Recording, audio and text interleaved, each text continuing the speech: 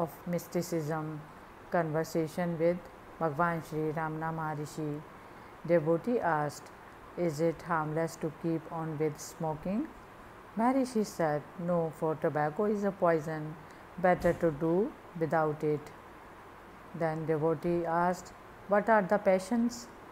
Maharishi said, "They are the same force as is used in meditation, only diverted into other channels." Then devotee asked, "Do you recommend that meat and alcoholic drinks be given up?" Maharishi said, "Yes, it is advisable to give them up, because this abstention is a useful aid for beginners. The difficulty in surrendering them is not that they are really necessary, but merely because we have become inured to them by custom and habit to them. Till the mind is firm in realization, it must have some picture or idea to think of, else the meditation will quickly give place to sleep or wandering thoughts. Yes, meditation in early morning upon arising is the best time, because mind is then free of thoughts, cares, etc. Regarding meditation in a group or alone, the latter is advisable for beginners, but we must learn to advance to the point where we create our mental solitude. Then it doesn't matter where we are. We must learn to find solitude mentally in the midst of society. We should not give up our meditation because we are among people, but carry it on even then conscientiously. Do it secretly, inwardly. Do not make a physical exhibition of the fact that you are meditating. When attention is directed towards objects and intellect, mind is aware only of these things. That is our present state. But when we attend to the self within, we become conscious of it alone. It is therefore all a matter of attention. Our mind has for so long been attending to external things that the latter have enslaved it and drag it hither and thither. Devotee asked, "It is said that the yogi should sit on a deerskin for meditation, as this prevents loss of magnetism during meditation." Then Maharishi said, "It is not necessary to use one. The earth will not rob you of the effects of your meditation because you do not happen to use a deerskin. It is good that you have given up smoking. Men are enslaved by tobacco and cannot give it up, but tobacco only gives a temporary stimulation to which there must be a reaction with craving for more. It is also not good for meditation practice. If the mind wanders, we must at once realize we are not the body and inquire, 'Who am I?' And the mind must be brought back to realize the self. Thus, all evils are destroyed and happiness is realized. You can meditate with eyes open or shut, whichever suits you best. It differs with different people. The real sight is when the mind looks through the eyes. If it is not looking through them because it is occupied with some interior things it doesn't see, though the eyes are open. Similarly, noises, if you pay attention to them, you hear them, but if you persistently pay attention only to the self within, you will not hear them." Devotee asked, "The mind is fickle and wandering. How to control it?" Then Maharishi said, "If you at once direct your attention to the question, 'Who is the individual to whom this fickleness occurs?' the tossing of the mind to and fro ceases. There is a subtle essence in all food. It is this which affects the mind. Hence, for those who are endeavoring to practice meditation to find the self.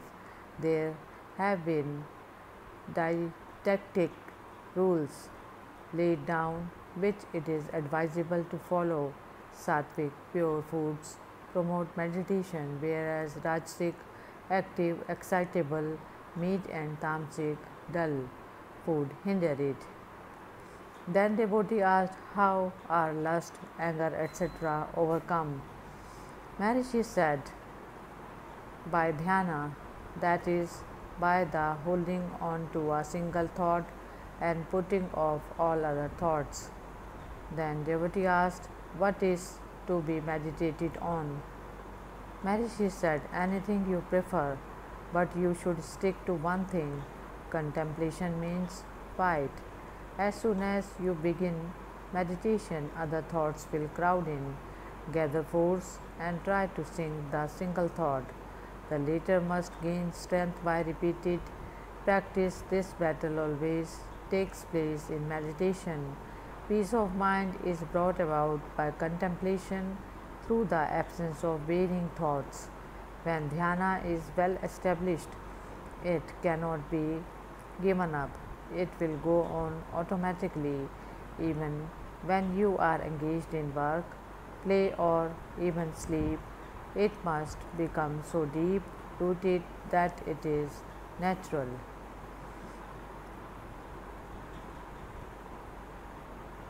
Devotee asked, is heart the same as the psychological heart? Maharishi said, no, it is all meant to help the aspirant. It is only the source of the I thought. That is the ultimate truth. Seek your source. The search takes you automatically to the heart. By yogic practice, one starts with the lowest chakra, wheel or center, goes down and then rises up, wanders all through until the brain center or the thousand petal lotus is gained. By jnana practice, one settles down in the heart center directly. The heart chakra of yogis, called anahata, traditionally the fourth chakra on the sushmana or central subtle channel, centered in the middle of the chest, is not the same as the heart. If so, why should they progress further on to Sahasrara, the seventh and topmost subtle center located in the crown of the head? Moreover, the question arises because of the sense of separateness persisting in us. We are never away from that center before reaching anahata or after passing it. One is only in the center whether one understands it or not. One is not away from the center. Practice of yoga or vichara remains in the center only. What is pranayama? Devotee asked. Maharishi said, prana is equivalent to self, soul, atma, etc., as it is the life current or whatever name you give it. Pranayama is the control of the body, the senses, and the intellect through the breath. Mind is thus controlled and thus lies down with this practice. Mind and prana originates from the same source. By control of breath, the mind subsides and then an unconscious blank state is produced, a swoon or trance like death. Although that state is the natural state, the man who has not controlled the mind is dazed and is merged in it. It is a state of great peace, true, but it is temporary, and when it ends, the yogi wants to get it back again, and so he does his breath control again. It is necessary for him to go beyond pranayama and to gain direct control of the mind, and thus practice a permanent peace, sahaj samadhi, not merely temporary samadhi. The thing is to get the capacity to bring mind to peace, to make it still and not allow it to wander. For that, pranayama is given out as instruction. Retention of breath leads to contemplation. but that is for the advanced man. Puraka inhalation is the beginning, then comes Kumbhaka retention, the last Rechaka exhalation.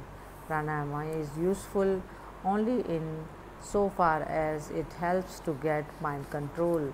For those who seek mental peace, this is enough, but there is a highly detailed, complicated pranayama for those who seek siddhis, occult powers. Pranayama is for one not endowed with the strength to control the mind. There is no way so sure as the sage's company for this purpose. Pranayama need not be exactly as described in Hatha Yoga.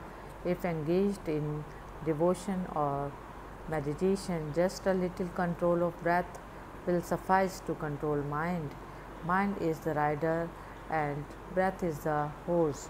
Pranayama is a check on the horse, but that check the rider is checked. It may be done just a little. Watching the breath is one way to do it.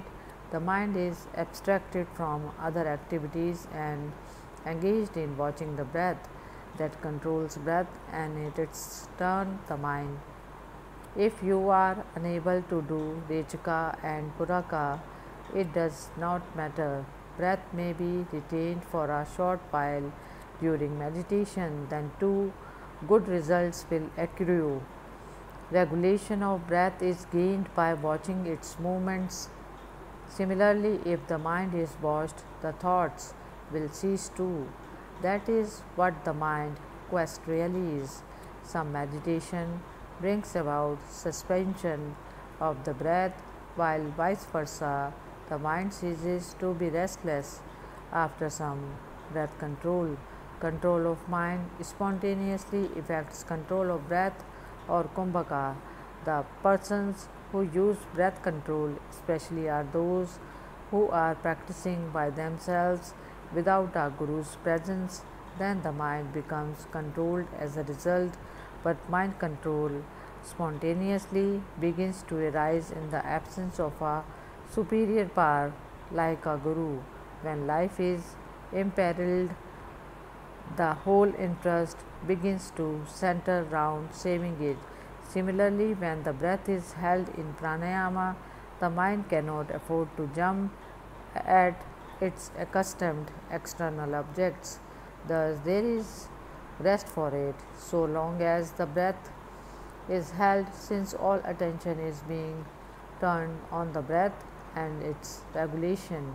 Other interests are lost.